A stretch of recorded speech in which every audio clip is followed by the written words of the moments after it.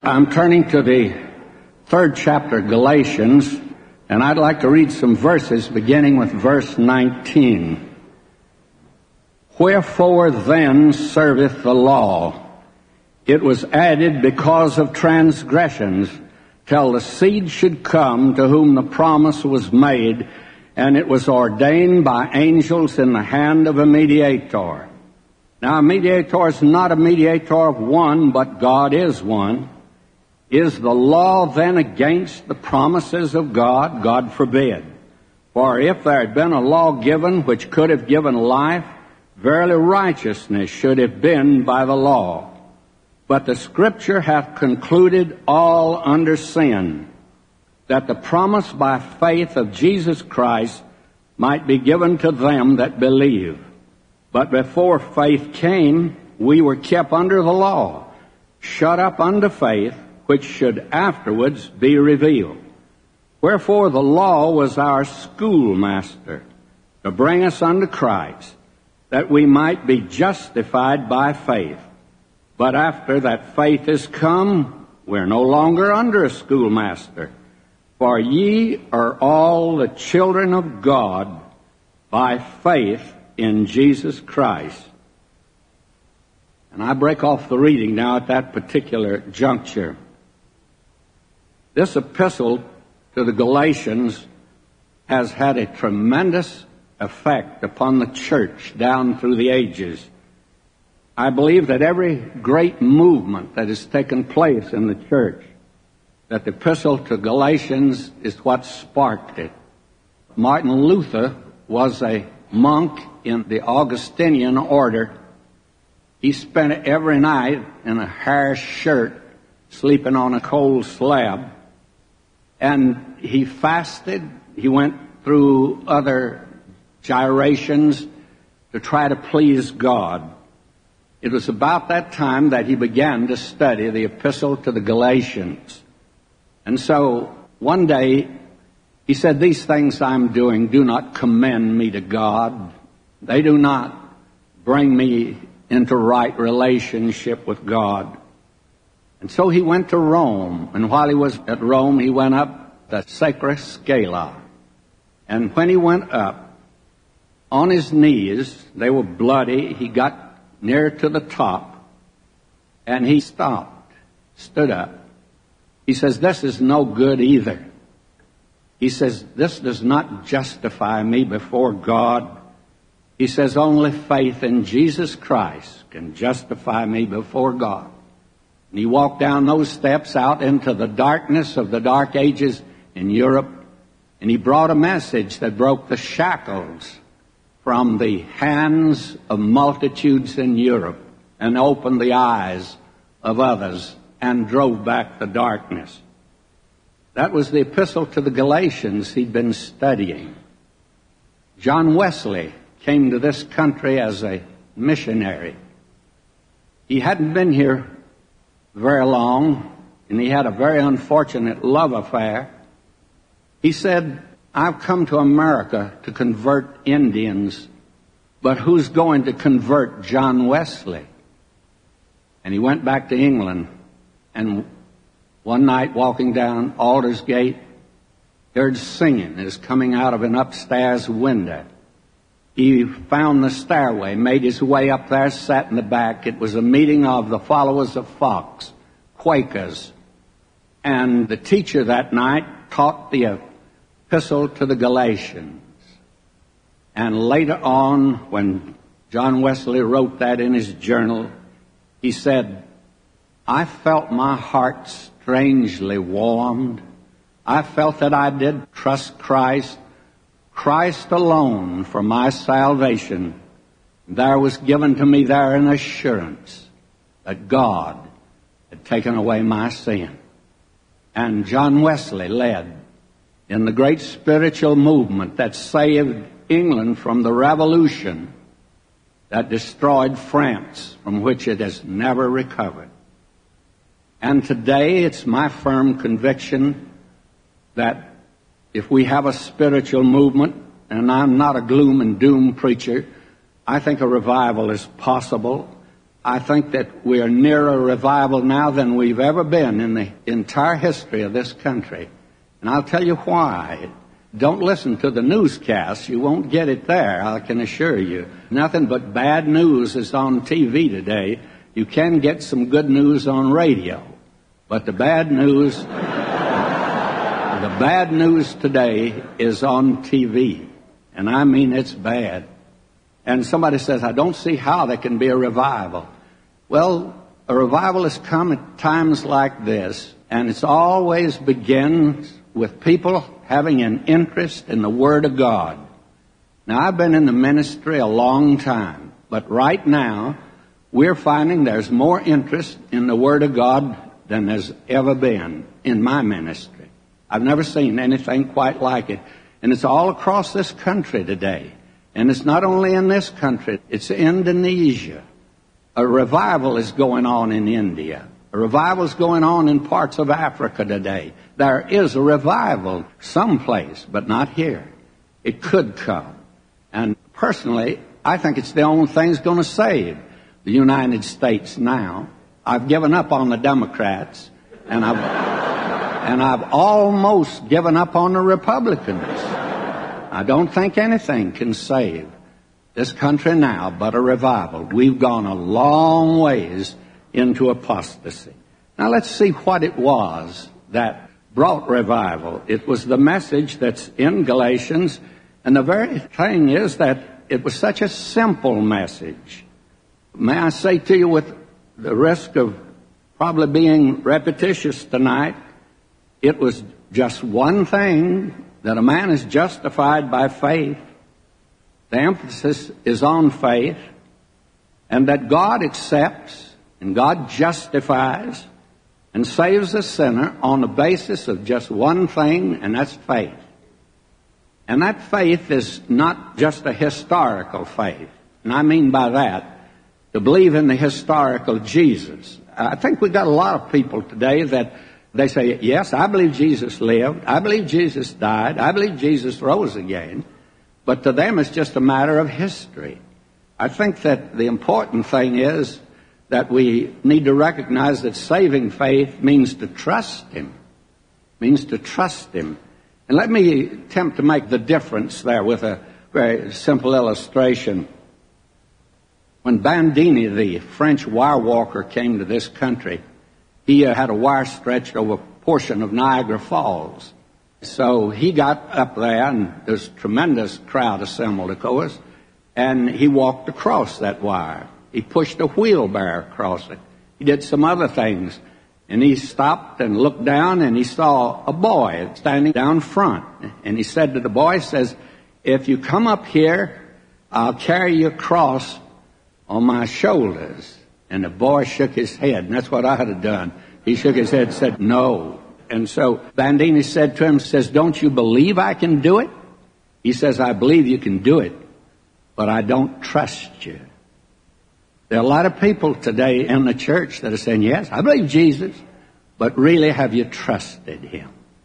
You know what it is, really, to rest upon Him for your salvation. That's a message that's in this book here, and I want us to look at it. Now, he says this. He says, wherefore then serveth the law? The question naturally arises. Why did God give the law? Why did for over 1,000 years He let a people be under the law if the law wasn't going to save them? Wherefore then serveth the law? He says it was added because of transgressions. That's interesting. You see, man was a sinner before the law was given, but he wasn't a transgressor. He became a transgressor when the law was given. You see, you can have a sign out here that said, don't walk on the grass. And if you walked on the grass before, you're not breaking any rule at all. It might not be a nice thing to do, but you're not breaking a law. But when that sign goes up and you walk on the grass, you're now breaking the law. The law showed man that he was a sinner. It was added because the transgressions till the seed should come, to whom the promise was made. Till the seed should come. Another reason is it was temporary. Never was given to be permanently. till the seed should come to whom the promise was made, and it was ordained by angels in the hand of a mediator. I don't want to go into that in detail, but angels associated with an Old Testament ministry, and the Holy Spirit is associated with a New Testament ministry, by the way.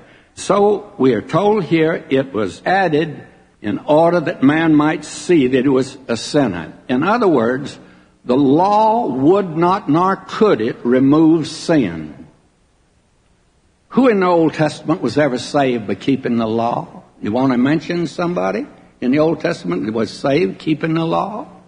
How about Moses? He was the giver of it. The system is called the Mosaic system. He should have made it. He didn't. He was a murderer. He never would have been saved by law. How about David? You want to mention David? Well, if you mention David, he broke all of it. David didn't leave any of it undone. I tell you, David could never have been saved by keeping the law. No one could ever be saved. I used to say that a great deal at the Church of the Open Door. In those days, Hal Lindsey was with Campus Crusade, and he used to bring a group of the boys at UCLA in on Saturday night to the service. And there was one fellow, he always was trying to find something that he could get me, because he wanted to get me, he said. And he came down one night, he says, Dr. McGee, you're always saying that no one in the Old Testament was ever saved by keeping the law. I can mention somebody. And I said, who? He said, Daniel. Well, I said, you sure got me there. Because I can't mention anything Daniel did. I don't know whether he murdered anybody. I don't know whether he broke laws like David did or not. In fact, I'm almost sure he didn't. But I don't know what he did. And I told this young fellow, I said, you got me there, but I said, you know, Daniel made a mistake then for us, because he prayed a prayer, and he recorded that prayer. And twice in that prayer, he said, I have sinned. Now, he should have kept his mouth shut. Nobody would have known it. He says, I have sinned. Now, I said to this young man, I said, Daniel either sinned or he didn't sin. If he did sin, then he couldn't be saved by the law. If he didn't sin and said he sinned when he didn't sin, then he sinned when he said he didn't sin. So he broke the law. Anyway you take him, he was a lawbreaker also. Men are not saved by the law. That's made very clear. God never did save anyone. And actually the law's not given to keep us from sin, because the law was given long after sin came into the world. So God didn't put that down at the very beginning. And yet the first boy ever born became a murderer himself. And also the law shows us today one thing, that we're not a sophisticated or a refined or trained sinner. We're a sinner in the raw. We're a sinner by nature. Now let me try to illustrate this if I can. Let me take you into the bathroom. Now that, I don't mean to be crude or rude about that, but I want to take you in the bathroom. Now in your bathroom, I'm sure that you have what I've seen in every bathroom, and that is there's a wash basin and a mirror above it. Every bathroom I've ever seen has both of those things, besides other things. But it has those two things. You can always put that down. They'll be there. Now suppose a member of your family, you see them go in one night and they look in the mirror and see a spot. Then they rub against the mirror. And you suspect something then. You're going to call a psychiatrist and see what it means when a person starts rubbing against a mirror. You see, no, the thing to do is to use the wash basin. Now the law, James says, the law is a mirror. And you see yourself in the mirror. But what do? Well, you use the wash basin. What is the wash basin? There is a fountain filled with blood drawn from Emmanuel's veins, and sinners plunge beneath that flood lose all their guilty stains. You see, the law, the purpose of it, it was a schoolmaster. And I want to drop down that we might see that. In the 24th verse, he says, wherefore the law was our schoolmaster to bring us unto Christ, that we might be justified by faith. Now, a schoolmaster here is not a school teacher. The schoolmaster here actually was a servant in a Roman home. It was pedagogus is what he was called. He was actually a servant who took care of a little child in a Roman home. A man has a boy born in his home, firstborn especially. A rich Roman, he would get a servant, and that servant would be responsible for that little fella. He'd dress him, he'd wash him, blow his nose, feed him, do anything to help the little fella. But a day would come when that pedagogus couldn't teach him anything else. It's time for the boy to go to school. So he takes him by the hand and he leads him to the school. And now what Paul is saying here, wherefore the law was our schoolmaster to bring us unto Christ, that we might be justified by faith. You see, the law was our schoolmaster. Listen, the law took us by the hand and says to us, little boy, little girl, come. There's the cross. That will save you. I can't save you. In other words, the law is to reveal to us that we are sinners, but it was never given to save us. It was given till the seed should come. And Paul says here in Galatians, that seed is the Lord Jesus Christ. And now, man is not to look to the law for salvation. He's to look to the Lord Jesus Christ, who died to pay the penalty for the sins that are caused by breaking God's law. I may be wrong, but I have a notion that there's not a person here that hasn't broken God's law somewhere along the way. That somehow or another you know, and you're down deep in your heart, that you're really not really right with Almighty God by what you do. That the only way that you're right is by your faith in the Lord Jesus Christ. And what a comfort it is to know that I don't have to look at Vernon McGee. I'm tired of looking at him anyway. And he can't save Vernon McGee. He can't save himself at all. But thank God he can look to Christ and be saved. And the law was our schoolmaster to bring us unto Christ. And the only place I know that there's people that never broken the law, a friend of mine got me on this one. He says, you know, in New York City, we have a whole section, and the people that are there have never broken the law. Man, I said, I never heard of a place like that. And he says, yes, it's the cemetery around the Baptist church. The people there, they don't break laws. As long as you and I are in the flesh down here. And therefore, it's only faith in Christ. Now, what does faith in Christ do for us that the law cannot do? Because faith in Christ does something for us that the law could never do at all. And that is this. Will you listen to this very carefully? For ye are all the children of God. How? By faith in Christ Jesus. Plus something? No. No, actually our subject tonight is faith plus nothing equal salvation. And here it says, it's such a simple verse that we are apt to pass over it. I passed over it for years before I found out it was important. For ye are all the children of God. How? By faith in Jesus Christ, plus keeping the law, plus being a good boy, plus promising to do something, plus joining the church, plus baptism, plus other ceremonies. No, you become a child of God by just one thing, faith in Jesus Christ. Faith plus nothing is what saves you.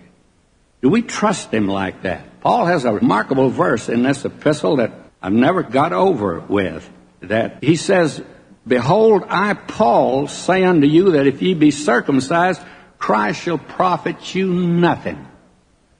He says if you trust in a ceremony to save you, Christ is no value to you if you're trusting that.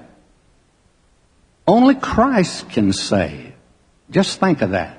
I heard the late Dr. Louis Barrett Schaefer say this. It's meant so much to me. It helped me to get to the place where I really would trust Christ and not Vernon McGee anymore. And that was, he said, I want to so trust Christ that if I'm brought up to him someday and he says to me, "Why are you here?" I'm going to say to him, "I trusted you as my Savior." And he'd say, "Well, now that was very nice of you, but you must have something else." "No, I never trusted anything else." "Well, now you did do a lot of good things." "Well, I never trusted those." "Well, you were president of a seminary." "I never trusted that. I only trusted you." And the Lord Jesus would say, "Well, I'm sorry, I can't save you." He says, I want to turn and walk away and say, I only trusted you as my Savior. Do we trust him like that tonight? Some of us got a spare tire, haven't we? We've joined the church, we've done this, we've done that, we've done the other thing. For salvation, God has the world shut up to a cross. And he's not asking anything of Los Angeles. He wouldn't get much either if he asked something of Los Angeles. But he's not asking Los Angeles to do anything. I can't find anywhere. I used to preach in downtown Los Angeles. Somebody says, "Why don't you preach on this? Why don't you preach on the police department?" I said, I can't find that in the Bible. Nowhere does it tell me to preach against Los Angeles, asking them to do something. God has the world shut up to a cross. And he's not asking the world to do something. He's asking the world to believe something. And he says, what will you do with my son that died for you? And until man answers that question, God's not talking. That's the reason this book is a closed book. Actually, some preachers today that I hear on TV, oh, I tell you, what we got on TV today. Radio's bad enough, I know. But TV, may I say to you, that God has the world shut up to a cross. And he's saying to a lost world, what will you do with my son that died for you? Now, when you answer that question, God is really talking. He's got a lot to say to you. He's going to ask you to do a lot of things. He's going to ask you to be a certain kind of person. He's going to talk to you about things. But you must be saved first. We have a notion today that preaching the Bible to the world, God's asking the world to do something. God's not asking the world to do anything. He asked his nation, Israel, for over 1,000 years to do something, and they did not. They rebelled against him. He sent them into captivity. He said, this won't work. He said, I've got something I've been holding that I'm going to offer to a lost world. And they can't turn it down and say that they can't do it or they won't do it. They'll just have to believe that my son died for them on the cross. Now, what will faith in Christ do for us? I'd like to mention here half a dozen things. Well, we'd be here till 12 o'clock, and I've got to get back to Los Angeles tonight, by the way. So, let me just mention one thing. Faith in Christ, not works of the law, gives to the believer the nature of a son of God. Have you ever thought about that for a while, that faith in Christ makes you a son of God? He came into his own received him not, but to as many as received him, he gave them the right, the exousion right, the power to become the sons of God.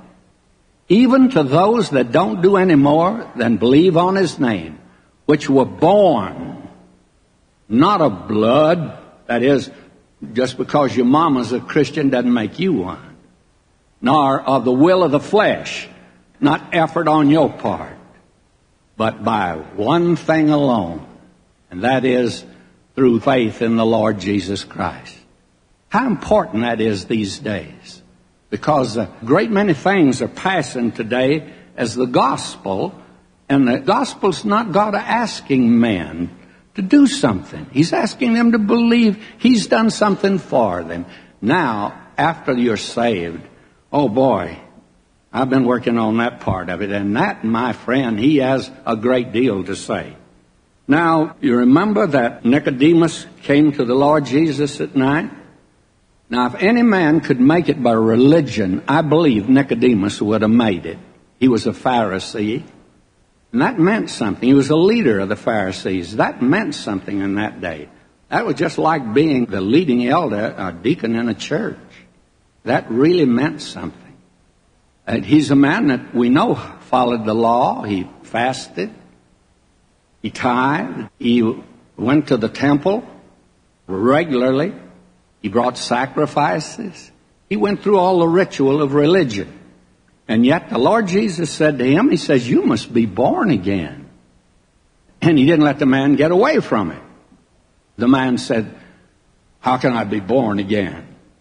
And the Lord Jesus said, you must be born of water and the Spirit. And I think the water there means the Word of God. It's the Spirit that takes the Word of God and applies it to the heart. We hear so often, how many converts do you have? And even on radio, you know, we mention that. Well, if you want to know the truth, then don't let this get out, but I don't have any. The only one that can convert a person is the Holy Spirit. The Holy Spirit's the only one who can do it. I can't do it. Nobody else can do it. Brother Jeremiah can't do it. All three of the Jeremiahs can't do it. But there's one thing for sure. There's one thing for sure. The Holy Spirit taking the Word of God and applying it to the heart of a lost man can make him a son of God. And that's the way a man becomes a son of God, through faith in that. Have you ever noticed that David and Moses were never called sons of God? Now, don't misunderstand me. They were men of God. Moses was a man of God.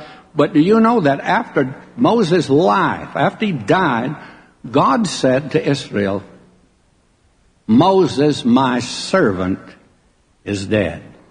Not my son. Never called anybody in the Old Testament his son. Now, He called a corporate nation Israel. He said, Israel, my son, but that was the corporate nation. That never was an individual Israelite. Now, another man should have made it. That's David. David should have been called a son of God in the Old Testament because he said he's a man after my own heart. That seems like he'd be a son of God.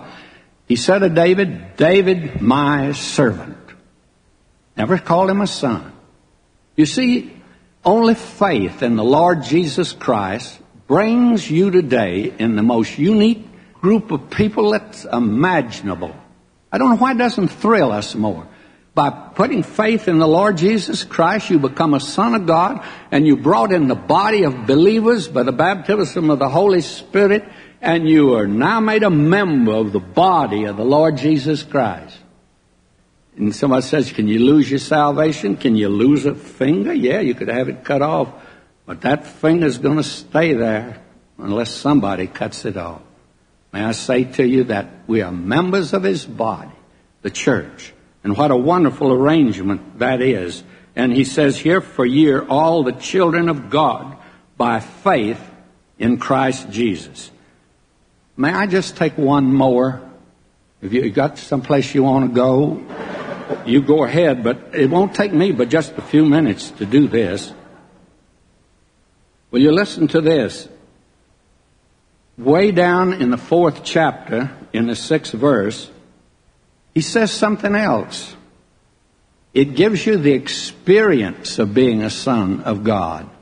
Now, I think that our charismatic friends are running away with the ball today, and I don't want them to because I think they're running the wrong direction. But be that as it may, there's one thing that is for sure today, and that is that you and I can have an experience as a son of God.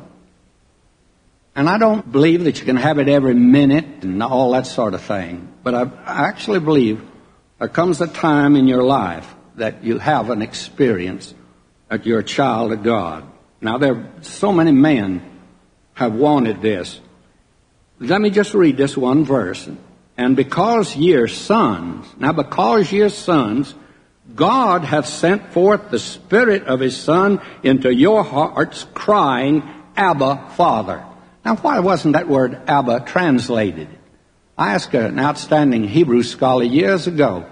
I said, why wasn't that translated, Abba? He said, to tell the truth, Abba is a family word, a term of endearment. He said, actually, it would be in the Aramaic, it would be my daddy. The Holy Spirit crying, what? My daddy? No, I'm not going to use the term. I don't dare use it. I'm just going to leave it Abba. Abba, Father. It reveals a closeness to God. Have you, in your life, had an experience? It's come to you sometime. It may have come at the darkest moment of your life, but when it came, you were sure you were a son of God. You were sure you belonged to Him. You were sure that He was your Father. A lady was telling me back east the other day in Baltimore how that, she said, word was brought to me that my husband had been killed, and says, I just automatically turned on the radio, and she said, there you were, and you were talking about this. And she said, right there and then, God made it so real to me that He was my Father. Even in the time of my sorrow, my misery, He's my Father. He's my Father. Paul Rader was probably the greatest preacher that the 20th century has produced, or will produce for that matter. But he got into a great deal of difficulty in the Chicago area because they got the impression that he was saying you could reach the place of sinless perfection. I talked to his wife about that. She was a member of the Church of the Open Door, and I had her funeral when she died, and she had told me, she said, he never really believed that, and he never really taught that, but he had a desire. He says he had a desire to want to please God. And he wanted to live on the highest plane that he could for God. That's all that he had in mind. Well, he was misunderstood by a great many people, that he was talking about sinless perfection. I personally really don't think that he was, but he thought maybe you could reach that. One day he was preaching up in Massachusetts. Dr. Chafer was sitting on a platform, and Paul Rader said in his sermon, he says, you know, that old nature's just like a dead cat.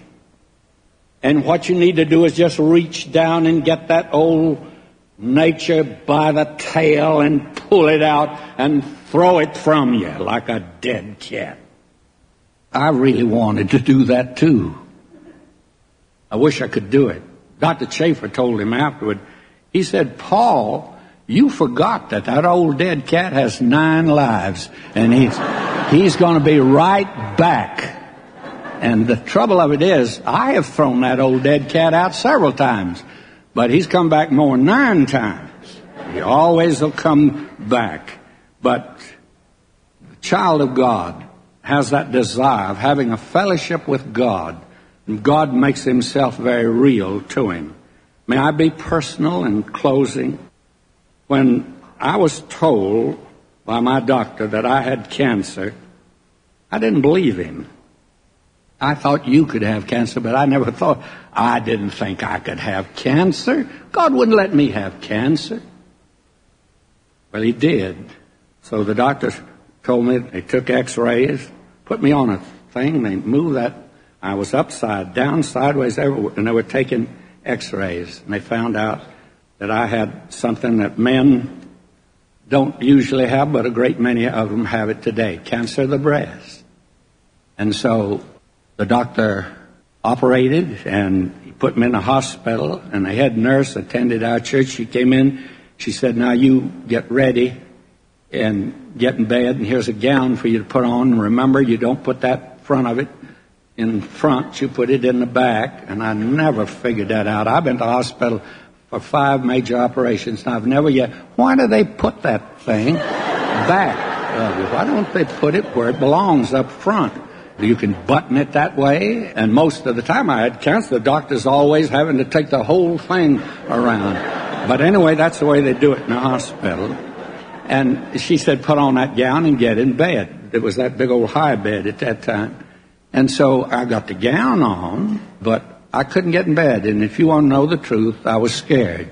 Nobody was ever scared as I was. I just couldn't make it up there. And so she came in, she says, what's the matter? You sick? And I said, well, in a way I am. I said, I'm just scared. She said, I'll help you in bed. So she helped me in bed. And when they came in and said, we're getting ready to take you there, I said, ooh, I didn't know it so quick. But I said, let me be alone if you don't mind. And I turned my face to the wall just like old Hezekiah did. And I told the Lord about it. I said, I don't know why you let this happen to me, but you have. And you're my Father. And I'm committing myself into your hands. And when the doctor came in, well, he's a wonderful Christian cancer doctor. I said to him, I said, I've already committed you to the Lord. He's going to take care of you. And I prayed for him, not for me. I sure didn't want him to make a mistake. And I want to say to you, friends, it was at that time that for that high moment in my life that I knew I was a son of God. And you know, I've thought about that since then. The Lord had to put me flat down on my back. He had to stop me when I thought that the world couldn't move. Certainly the Church of the Open Door wouldn't be able to get along without me. I just had to be there. He put me down on my back, says the world can get along without you. You are not essential at all. I just want you to look up at me and know that I am your Father. He was my heavenly Father at that time. Faith in Christ, friends, gives to you an assurance that you're not only a son of God, but also an experience that you belong to Him. Let's pray. Heavenly Father, we thank you. We thank you tonight that we can become, any of us. You put no condition on it. And men from all ranks of life, even to the very lowest, have come.